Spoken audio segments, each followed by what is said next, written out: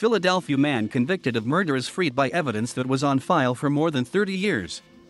A Philadelphia man wrongfully convicted of murder is finally freed after spending more than 3 decades behind bars. I feel exceedingly joyful, happy, that finally, after 30 or more years, after constantly knocking on the door for somebody to please hear me, that day finally came. 60-year-old Curtis Crosland told CNN.He has now returned home to his 5 children, fiancée, and 32 grandchildren. It's a great feeling to still be dead, to be wanted and desired, and open arms to receive you. That's been the greatest part of being exonerated, that I come home to a loving family that wants and needs me, said Crosland. Crosland's conviction, based on testimony from 2 witnesses who later recanted statements they had made implicating him in the case, was overturned in June. His exoneration came after months of work by the Philadelphia Conviction Integrity Unit, established in 2018 by the Office of Philadelphia District Attorney Larry Krasner. The unit was set up to investigate claims of innocence and wrongful conviction.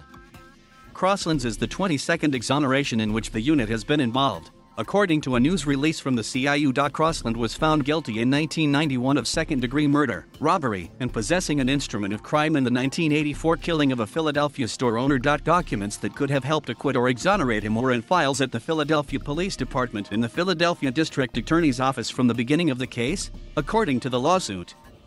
The documents contained troubling information regarding the credibility of 2 key witnesses as well as police records which pointed to another suspect. The lawsuit states, but that information was suppressed and there was no other evidence that connected Crosland to the crime. The CIU said in the news release, the killing of Tony.He, man Tony.He, a Philadelphia grocery and deli store owner, was killed by a masked shooter in 1984. He was shot just minutes before he was due to close his store for the night, according to He's son's song idol Charles He. He was a really fun guy, humorous, positive, smiling, joking person, said He's son. He said his father was very well liked in the community and had a reputation for helping people. The crime went unsolved for years, and Crosland did not become a suspect until 1987, according to his lawyer, Claudia Flores. Crosland was working as an assistant to a physical therapist and in 1987 was preparing to attend college in hopes of becoming a physical therapist himself. I got a knock at my door. I remember telling my wife and son, I'll be back, because I didn't do anything. I never came back. I never knew what I did, until they told me what I was accused of. It's like a kidnap, said Crosland. Witnesses recanted. The 2 witnesses upon whose testimony Crosland's conviction hinged had later recanted their statements implicating him, according to the lawsuit. One of them, Dolores Tillman, told police in 1988 that she overheard a conversation where Crosland and others were talking about the murder.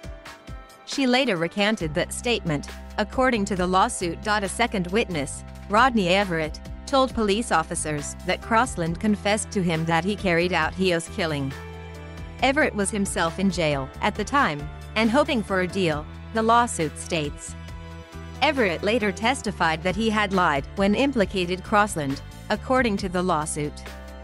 Documents which included Everett's statements were found in police and district attorney's files by the CIU. Flores said it's common for jailhouse snitches to provide information to authorities to obtain leniency in their own cases.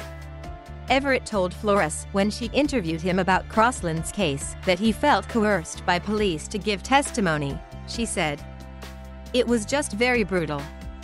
They threaten you. They will use your family and they will tell you what they will do to your family, taking your kids," Everett told the Philadelphia Inquirer. CNN has reached out to Tillman and Everett for comment but has not heard back. Krasner said the Philadelphia Police and District Attorney's Office have historically violated their duty to seek justice and uphold the Constitution. Too often, they engaged in and tolerated horrendous abuses of power. Numerous police officers coerced confessions through physical abuse, verbal threats, and violations of constitutional rights, Krasner said in his CIU report. CNN has also requested comment on the Crosland case from the Philadelphia Police Department, but has not received a response. Criminal justice system broke. Crosland said his case illustrates how the criminal justice system is broke. It's unfair, it's unconstitutional. He maintained his innocence while in prison and filed multiple petitions, acting as his own lawyer, which he says he learned to do while studying law books in the prison's library. You have poor, indigent men that have no access to have a good defense. The system should be designed that every man be treated equally, Crosland said. Crosland said he went to court every year during his time in prison to assert his innocence, but faced closed doors from the courts.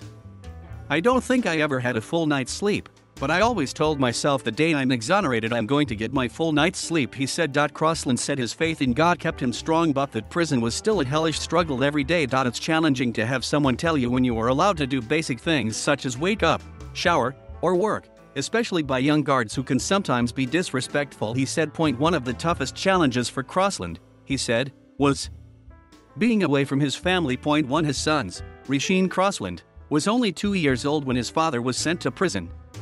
When Crosland was exonerated, Rasheen was 36 and had 2 children of his own. We faced a lot of childhood trauma not having a father, and grew up in poverty, Rasheen Crosland told CNN. We didn't have new clothes, wearing hand-me-downs, having to be hungry at times. Gas turned off, electricity turned off, he said. Beyond lacking financial security, he didn't get to form a normal relationship with his dad, he said. I didn't learn how to ride a bike, play a catch, play basketball or football. I didn't have those things growing up with my dad, he said. Victim's son believes racism played a role. He said he is happy that Crosland has finally been exonerated in his father's killing. I firmly believe Crosland should have been a free man, he said. He believes racism played a role in how the police and the prosecutor tried Crosland's case, and that the prosecutor was racially prejudiced against his own family. I think the prosecutor took advantage of my mom's inability of understanding all the complications of the legal matter. They didn't feel responsible to explain all the legal details to us, he said. There was no translator during court proceedings. They were using Latin words. I didn't know what was being said. I didn't have a phone with Google. A lot of things slipped by. Flora said every level of the criminal justice system is permeated with systemic racism, which contributed to Crosland's wrongful conviction. Most people serving life in prison without parole in Pennsylvania are black men. Probably most of these police officers involved are white. It's a system saturated with systemic racism at every step. From the way crimes are investigated, to jury selection, to the fact that most prosecutors and judges are white, she said.